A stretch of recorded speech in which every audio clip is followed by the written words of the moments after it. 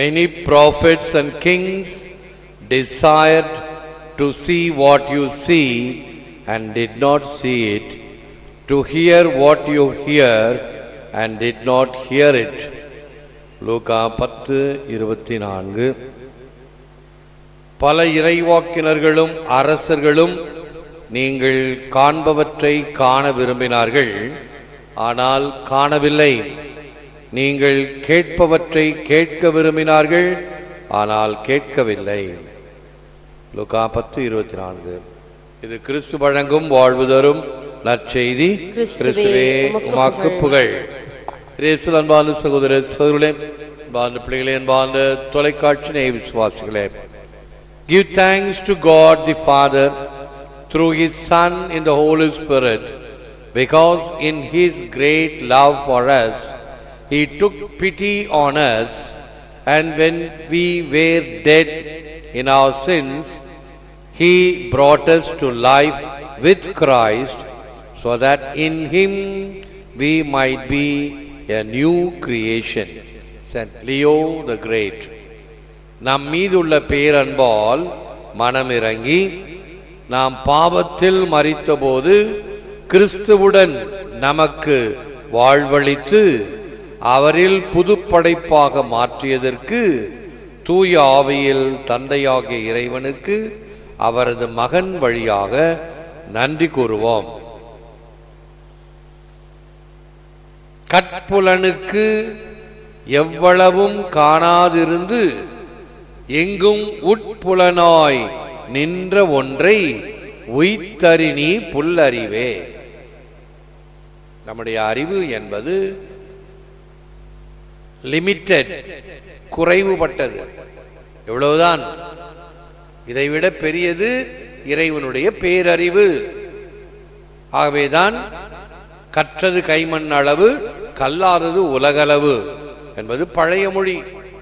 இப்பொழுது கற்றது கைமண் அளவு, கல்லாதது கணனி அளவு. கம்ப்யூட்டர் வேர்ல்ட் எவ்வளவு பெரியது. எல்லா துறைகளிலும் கம்ப்யூட்டர் இருந்து மிகப்பெரிய சாதனைகளை நாம் பார்த்து கொண்டிருக்கிறோம்.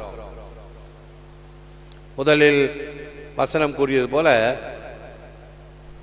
நீங்கள் காண விரும்பியது எல்லாம் நீங்கள் காணவில்லை, ஆனால் இப்போது மக்கள் காண்பார்கள், காண்கிறார்கள் என்பதற்கு ஒரு உதாரணம் சொல்கிறேன்.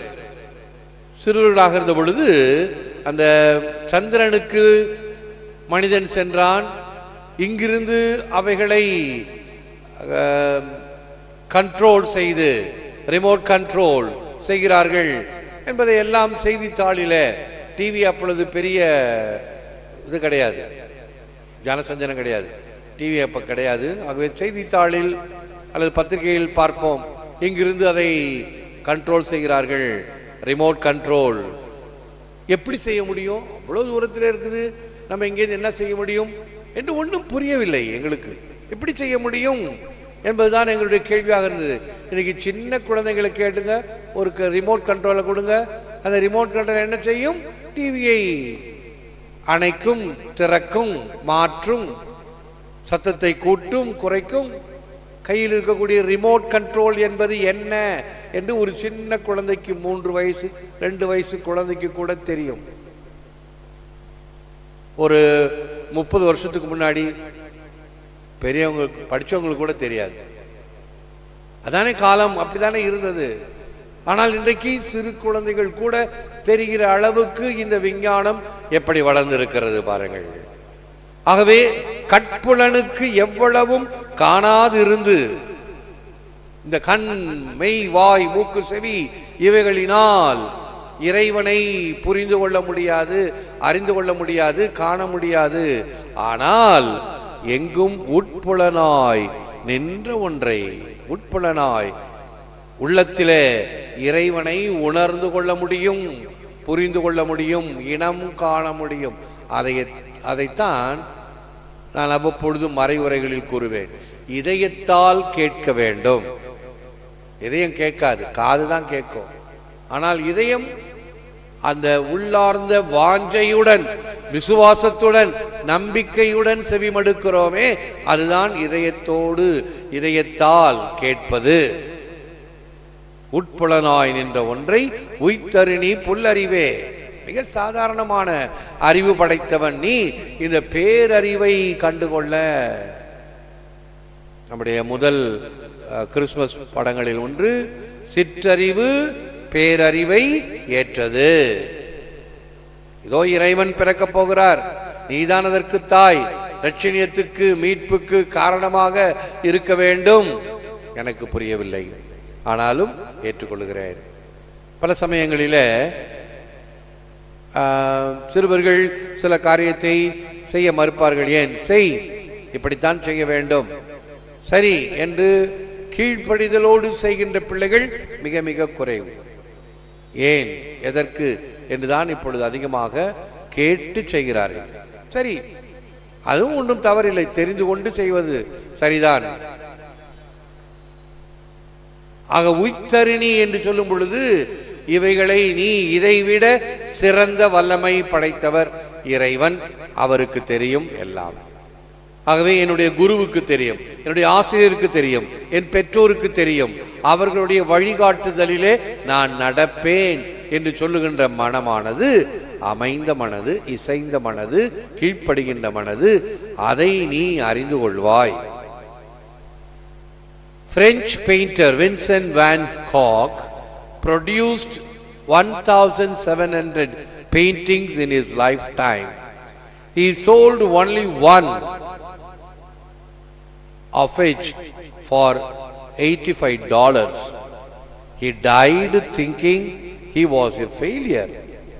Today, his painting, Dr. Gadget, sold for $82.5 million.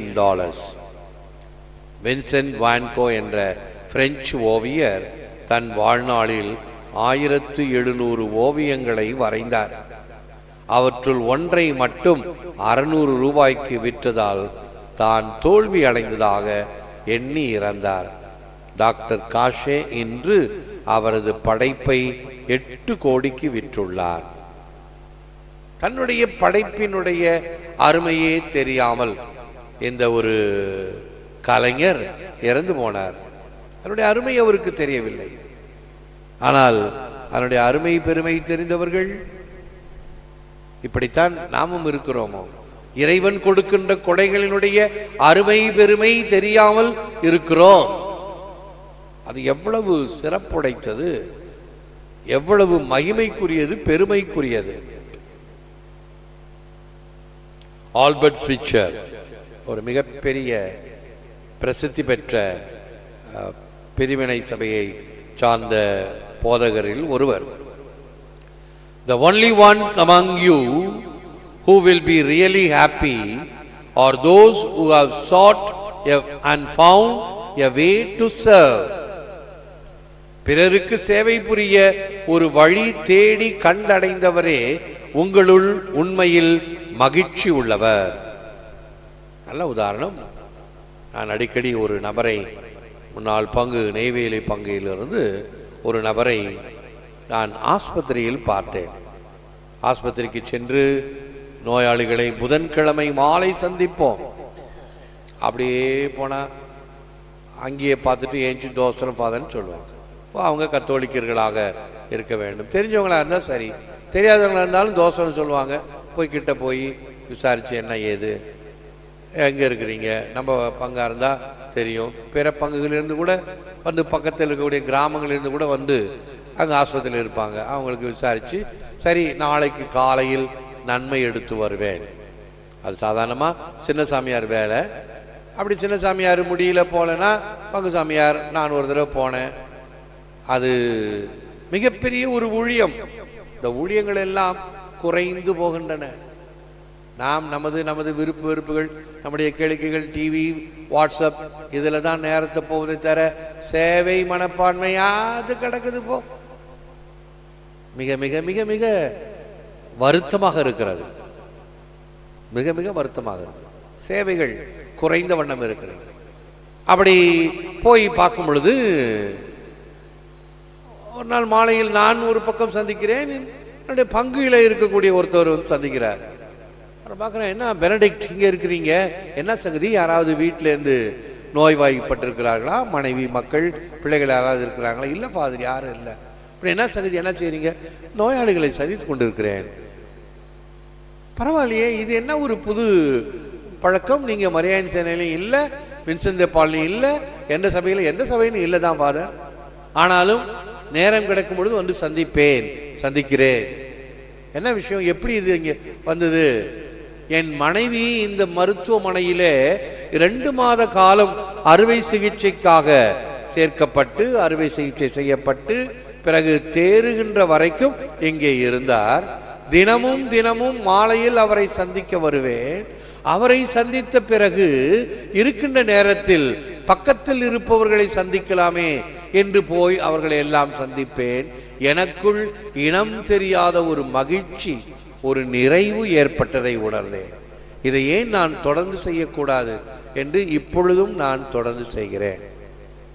என் மனைவி இப்பொழுது சுகமாக வீட்டில் இருக்கிறார், சௌக்கியமாயிடுச்சு. ஆனாலும் ஆஸ்பத்திரிக்கு வருவேன், நோயாளிகளை சந்திப்பேன். இப்ப பாருங்க அந்த வார்த்தைகள் எவ்வளவு அர்த்தமாகுது பாருங்க. பிறருக்கு சேவை புரிய ஒரு வழி தேடி கண்டடைந்தவரே உங்களுள் உண்மையில் மகிழ்ச்சி உள்ளவர். 100% ட்ரூத். மகிழ்ச்சி வேணுமா, நிம்மதி வேணுமா, சமாதானம் வேணுமா? பிறருக்கு சேவை தன்னையே இழப்பவரே தலைவர். கிறிஸ்தரச திருநாளில் பார்த்தோம். ஆக பிறருக்காக தன்னுடைய நேரம், சிந்தனை இவைகளை கொடு, மகிழ்ச்சி அடைவாய், நிறைவடைவாய். முழந்தால் இருப்போம், ஜெபிப்போம். Lord Jesus, give me the simplicity of and purity of faith to gaze upon your face with joy and confidence in your merciful love. Remove every doubt, fear and proud thought which would hinder me from receiving your word with trust and humble submission. ஆண்டவராகிய இயேசுவே, தாழ்ச்சியான உள்ளமும் தூய நம்பிக்கையும் ஆழ்ந்த விசுவாசத்தையும் தந்தருளும்.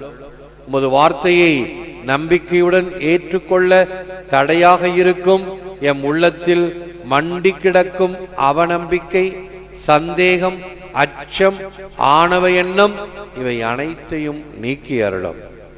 எல்லாம் வல்லவரே, நல்லவரே, போற்றுகிறோம், போடுகிறோம், நன்றி கூறுகின்றோம், ஆராதிக்கின்றோம். தேவரி தாமே இந்த நற்கருணையிலே எமக்காக விற்றிருக்கின்றீர். உமக்கே நன்றி, துதி, தோத்திரம், புகழ், மகிமை உண்டாவதாக. காணற்கரிய பேறு, கிடைத்திற்கரிய பெருமை இவைகளை நாங்கள் பெற்றிருக்கிறோம். ஏனென்றால் நீர் எம்மை உம்முடைய அன்பு மக்களாக நீர் தேர்ந்தெடுத்துள்ளீர். ஏனென்றால் நாங்கள் தேர்ந்தெடுக்கப்பட்ட இனம், அரச குருத்துவ திருக்குல கூட்டம் என்பதை பெருமையுடன் உணர்கிறோம். அந்த பெருமைக்குரிய வகையிலே நாங்கள் நடக்கவும் வாழவும் வளரவும் செய்திடலாம். எமக்கும் என் பிள்ளைகளுக்கும் என் குடும்பத்தாருக்கும் அப்படிப்பட்ட ஒரு தெளிவை, புரிதலை தந்தருளும். நாங்கள் உமது அன்பு மக்கள், நீர் எங்கள் அன்பு ஆயன், அன்பு அரசர். எங்கள் மனங்களுக்கெல்லாம் நீர் மன்னராக இருந்து எங்களை ஆண்டு கொண்டிருக்கிறீர். அதிகாரத்திற்காகவோ அல்லது பதவிக்காகவோ புகழுக்காகவோ அல்ல, உண்மையே எமக்காக தந்து எம்மை பாதுகாத்து வழிநடத்த, எம்மை உம்முடைய அன்பு பிள்ளைகளாக அரவணைத்து செல்ல, கரம் பிடித்து வழிநடத்தி செல்ல இதற்காக நன்றி கூறுகின்றோம். நாங்கள் மட்டுமல்ல, எம்மோடு சேர்ந்து பல வகைகளிலே இந்த நிகழ்ச்சிகளை, இந்த ஆராதனையை தொடர்ந்து நடைபெறுகின்ற திருப்பலியை உள்நாடு, வெளிநாடு, அருகில், வெகு தொலைவில் என்று தொலைக்காட்சி ஊடகங்கள், சிறிய அலைபேசி இவைகளின் வழியாக, இன்னும் வானொலி வழியாகவும், இன்னும் பல இடங்களிலே வெளிநாடுகளில் இந்த நிகழ்ச்சியை பெரிய டிவியில் கூட பார்ப்பதாக இன்று காலை கனடாவில் இருந்து அடைக்கலமேறி குடும்பத்தினர் தங்களுக்காகவும் தங்கள் பிள்ளைகளின் நலனுக்காகவும் தேர்வுக்காகவும் செபிக்க கேட்டிருக்கிறார்கள். ஆண்டவரே, உமக்கு நன்றி கூறுகின்றோம். வல்லமையாக நீர் செயல்பட்டு கொண்டிருக்கிறேன், எம்மை கருவிகளாக பயன்படுத்தி கொண்டிருக்கிறேன். குறைகளை குறைத்து நிறைகளை வளர்த்தெழும். இன்னும் அநேகர் அதிகமாக பங்கேற்க, பயன்பெற நீரே எங்களுக்கு பாதுகாவலாக இருக்க, இந்த விழுமியங்களை நாங்கள் மட்டுமல்ல, இந்த தொலைக்காட்சி வழியாக பார்ப்பவர்கள் அனைவரும் பங்கு பெற வேண்டுமாய் ஜெபிக்கின்றோம். நேரடியாக பங்கேற்பதை விட பல மடங்கு அதிகமாக இந்த தொலைக்காட்சி ஊடகங்கள் வழியாக மக்கள் பார்க்கின்றார்கள் என்பதை அறியும் பொழுது இந்த ஊழியத்தில் இன்னும் எங்களுக்கு ஆர்வத்தையும் தெம்பத்தையும் ஏற்படுகின்ற வகையில் உற்சாகத்தை தருகின்றேன். நன்றி ஆண்டவரே. எங்களுக்கு இன்னும் அதிகமாக இந்த திருவருகை காலத்தில் மக்கள் அதிகமாக செபிக்கவும் தங்களுடைய நிறைகள் குறைகள் இவைகளை எல்லாம் உம்மிடம் சமர்ப்பித்து, குறிப்பாக குழந்தை பெற்றுக்காக ஜெபிக்கின்ற பெற்றோர்கள் இவர்களை ஆசீர்வதியும், தம்பதியர்களை ஆசீர்வதியும், குறைபாட்டை போக்கும், நிறைவை தாரும், மன மகிழ்ச்சியையும் நிறைவையும் தர வேண்டுமாய் ஜெபிக்கின்றோம். ஏற்று வரமருளும் இறைவா காக்கும் கரங்களினால். ஆமென்.